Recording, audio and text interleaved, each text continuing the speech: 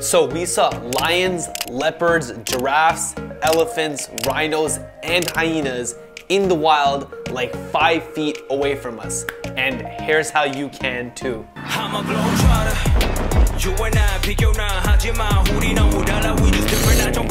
So we just got back from visiting South Africa, and without a doubt, the best part of our vacation and the main highlight was our safari through the Sabi Sands. And in this video, we're going to talk about exactly what the Sabi Sands are, what makes them so special and different from a traditional safari. We're also going to talk about how you guys can get there. And finally, we're going to talk about how much it costs and probably how many days you should spend there to make sure that you see everything. So let's get into it. Now, what is the Sabi Sands?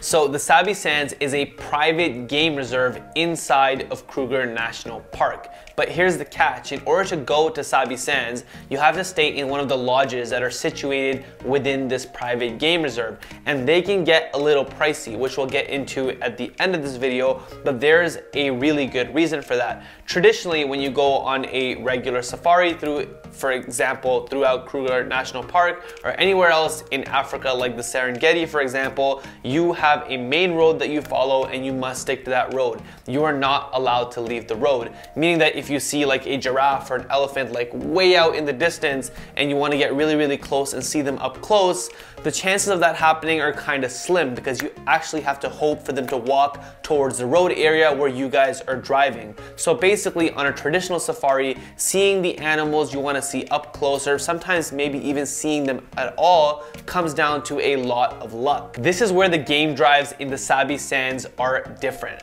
So first of all, the Jeeps or the Toyota Land Cruisers that you drive throughout the Sabi Sands and that the lodges have are completely uncovered. So there's no barrier above you, to your left, to your right, to your behind. You're completely immersed in the experience. Secondly, in the Sabi Sands, because it is a private game reserve, you're actually allowed to off-road and completely leave the path and literally drive into the actual habitat and the environment where these animals live. Now, the rangers and the people that work at these lodges and these private game reserves within Sabi Sands really know this environment well, and their care and love for the environment is very high. So even when they off-road and they go into the environment of an animal, they're very respectful of literally everything around them, making sure not to destroy any natural habitat of the animals.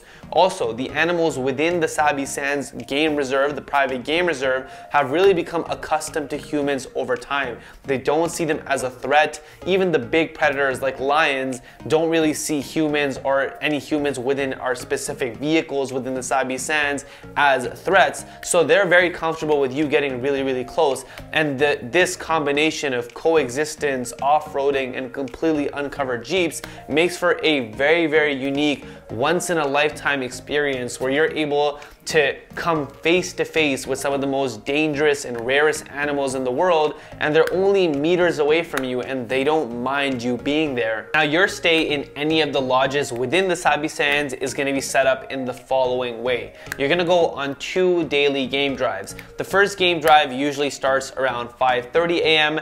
and then the second one starts at 4:30 p.m. Both of these will last around 3 hours, and the starting time and the lasting time will sort of depend on whichever lodge that you're staying at. Now, like I mentioned before, most of these lodges use Toyota Land Cruisers and they have ample seating, and I'm obviously gonna have footage and photos of that Land Cruiser and what the experience of off-roading in those vehicles looks like playing while I'm talking, but it offers for a very comfortable and high-rised experience, so you're still really above everything, but you're still uncovered and very immersed in the environment. Now, you'll have a ranger assigned to you, and this is going to be your driver for your entire stay at the lodge. And then there's also a seat up front on the Land Cruiser that you'll notice that's on the hood of the vehicle. This is where the tracker sits. So you'll also have a tracker, and their job is to obviously track certain animals, see their paw prints on the floor, see any disturbance in like the environment or landscape or anything like that. They're really good at their job, and they're very good at finding animals.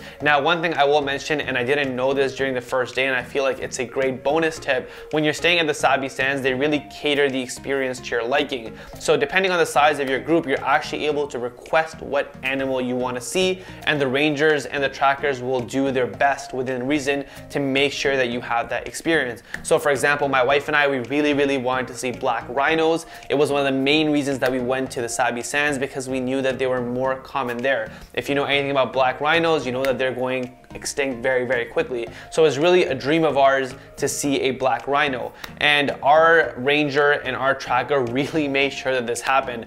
We tracked the black rhinos for 2 days, and we were treated to an unbelievable experience where we came upon a female black rhino as well as a baby black rhino that was only 2 years old. The second horn hadn't even grown in yet, and this was without a doubt our favorite moment of this safari experience in the Sabi Sands. Now let's talk about how you can get to the Sabi Sands. Certain reserves and certain lodges will have private airstrips where you can fly into directly, but those are really expensive. So for a reasonable travel experience to the Sabi Sands, you're most likely going to be landing in Johannesburg if you don't already live in South Africa. Once you land in Johannesburg, you're going to take another flight to an airport called Hoedspruit, and this is a relatively short flight.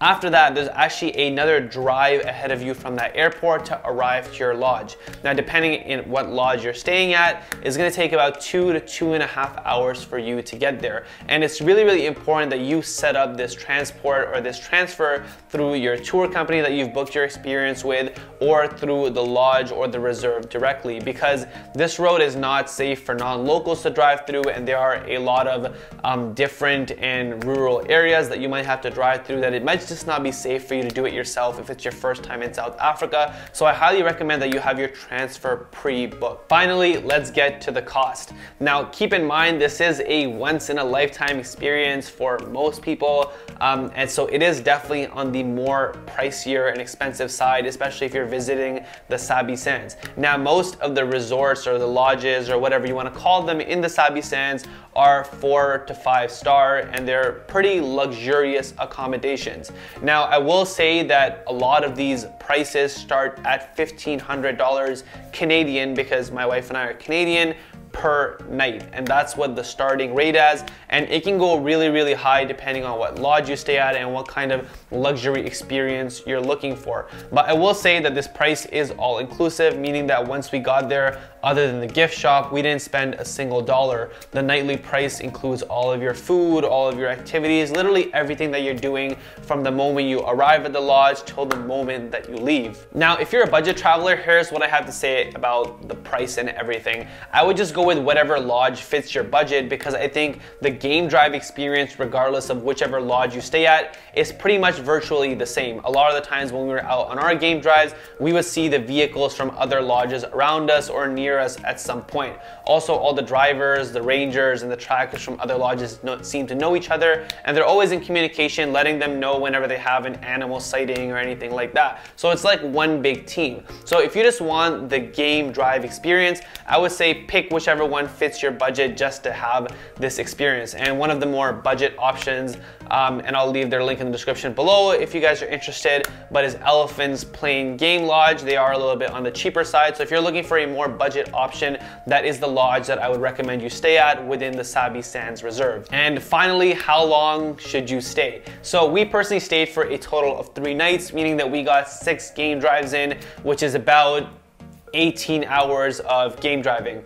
Pretty sure that math is accurate. But in that time, we were able to see literally every single animal that we were interested in seeing. And I would recommend a similar time frame. I think it's important because sometimes there are factors that are out of your control, such as weather or migration patterns or anything like that. So if you're really keen on seeing a specific or certain animal like we were, I think 3 nights is sort of the sweet spot that you want to aim for while staying in the Sabi Sands. Anyways, that's my guide on how you guys can visit the Sabi Sands in South Africa. And if you have any questions about this once-in-a-lifetime experience, definitely leave a comment below. I'll definitely get back to you, or DM me on Instagram if you have any more detailed questions where you would like to have more of a conversation.